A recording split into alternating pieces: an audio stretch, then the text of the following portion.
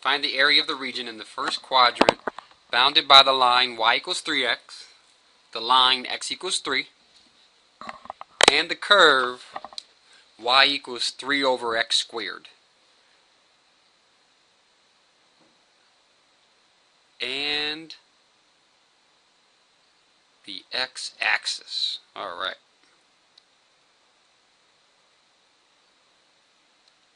So here's a quick sketch. The y-axis, the x-axis. Let's start off with the line x equals 3.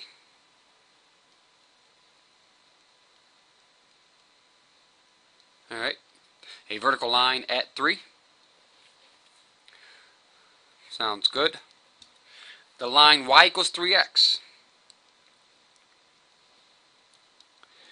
A line that goes to the origin with a slope of 3, up 3 and over 1. We'll just draw it in, not the scale. We'll just draw it in like that. Y equals 3x. Where would those two intersect?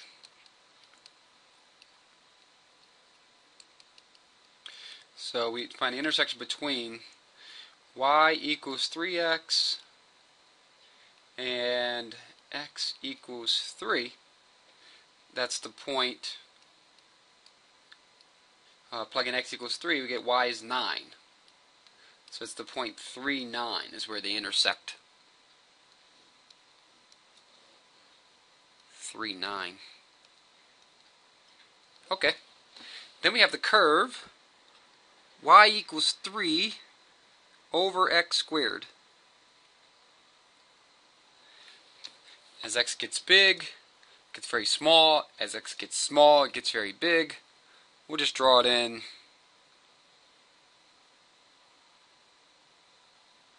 like that. And so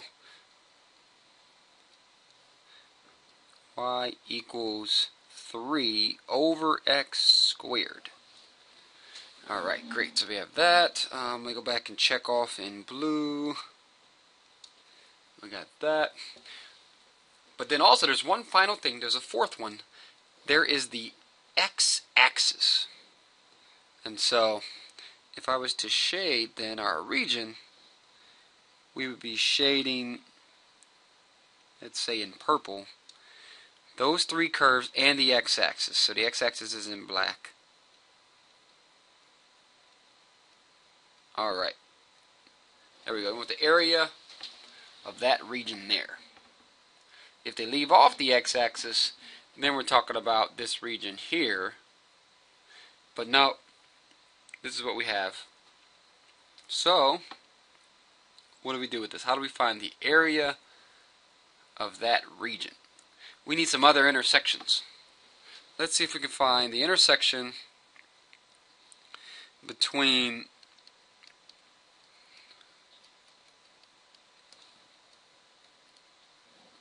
y equals 3x and y equals 3 over x squared. So 3x is equal to 3 over x squared. Multiply both sides by x squared.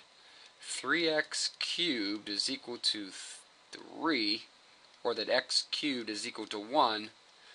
X is 1, and if x is 1, corresponds to y being 3. So the point 1, 3 is the intersection of those two curves. Once again, not drawn to scale. So that's the point 1, 3. And then finally the third intersection we're going to need. I guess we didn't need this intersection now that we see our region is here. The third intersection we're going to need, or really the second intersection, is where we have the intersection between y equals 3 over x squared and x equals 3. So y is equal to 3 over 3 squared, or 3 over 9, or 1/3. So y is 1/3. And if y is 1/3 and x is 3, we have the point 3 1/3.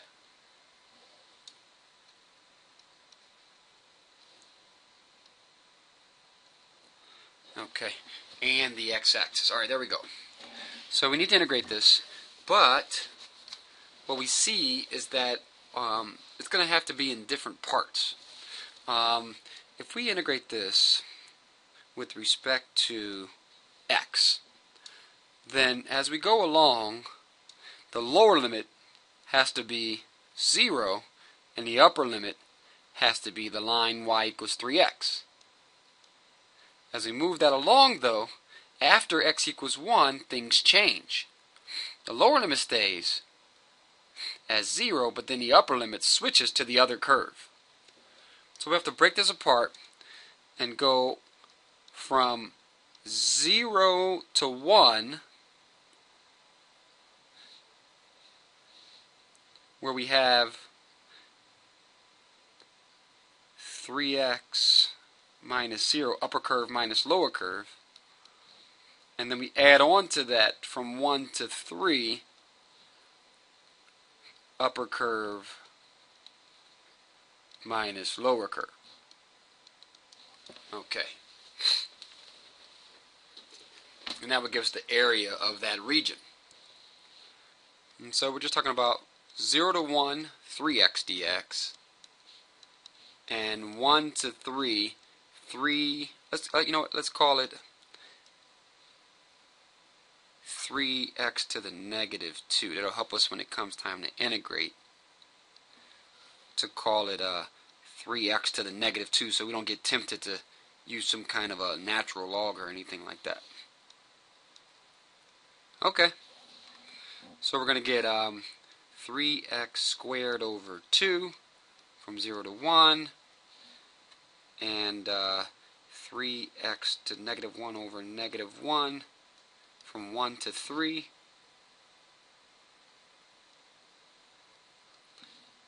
Or said another way, that's going to be 3 halves 1 squared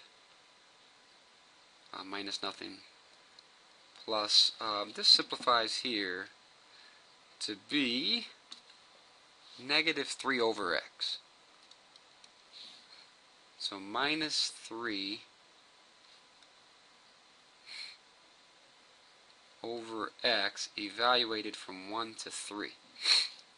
This one's already been evaluated, and so we get 3 halves, and then evaluating this one, we're going to get negative 1 minus a negative 3. Upper limit minus lower limit. Yeah, and so that's going to be 2.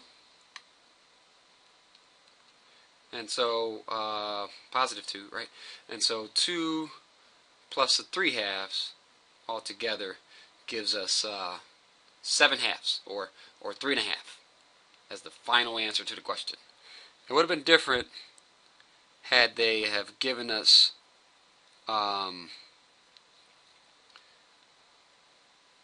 without the and the x-axis part, because we'd be doing a different region at that point. But our region, though, when they say and the x-axis, we know that we're talking about this region here. So the answer is 7 halves.